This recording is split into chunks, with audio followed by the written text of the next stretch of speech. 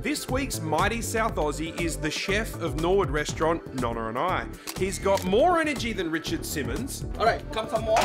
You want to check inside? Can you see inside here how much more loaves? I go through loaves like candy here. And a very infectious laugh. Can you imagine? Let's find out what Khalil loves about living here in South Australia.